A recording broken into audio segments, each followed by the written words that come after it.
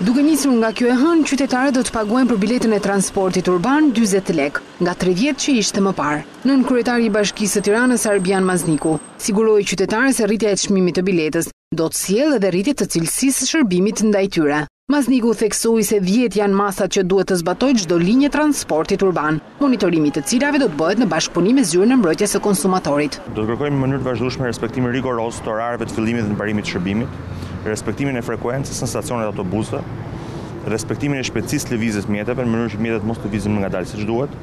Gjatë kryerjes së shërbimit mjeteve do të qëndrojnë në çdo stacion të linjës. Të gjitha mjetet transportit publik qytetarëve të udhëtarëve do të jenë pajisur me emrin e linjës, ngjyrën, numrin e dokumentacionit nevojshëm në mjetet dhe shenjat tjera të identifikimit.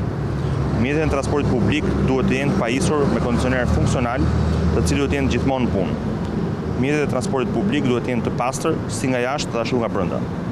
Kompanitë do të vendosen në mjediset e jashtme të transportit publik informacionet për oraret, itineraret dhe frekuencën e lëvizjes, si dhe duhet pajisin mjediset e brendshme të mjeteve me informacionet për oraret, itineraret dhe frekuencën e lëvizjes.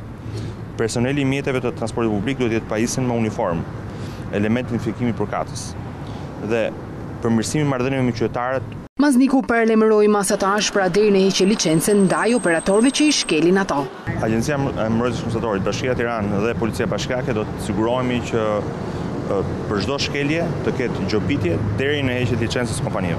I menjëhershëm ka qenë reagimi i Partisë Demokratike e cila këtë rritje të çmimit të biletës e ka quajtur aferë korruptive të kryebashkiakut Veliaj. Këshilltarja e djathtë në Këshillin Bashkiak të Tiranës siguroi qytetarët se sapo Partia Demokratike të vinë në pushtet do të reduktojë këtë çmim.